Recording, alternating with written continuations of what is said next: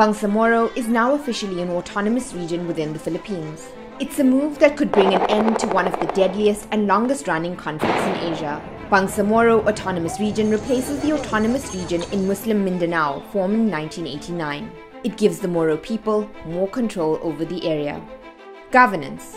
Bangsamoro will now be governed by a directly elected 80-member parliament, which will choose a chief minister and 2 deputies. The region will also have a wali, who will act as a ceremonial head. Judiciary. The legal system in Bangsamoro will be split in 3. Sharia law, supreme only to the Muslim population, the traditional or tribal justice system for the indigenous peoples of the Bangsamoro, and the local courts ruled by national law. Budget.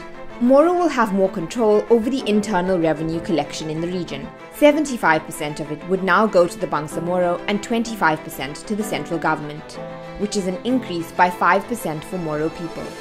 Security. The central government will control security in Bangsamoro. The Moro Islamic Liberation Front will have to disband its army, but its members can join the police force. Resources. The region has an abundance of water resources.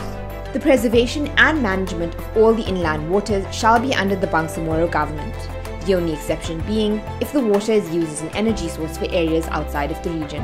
So will the autonomy of Bangsamoro mean sustainable peace for a turbulent region?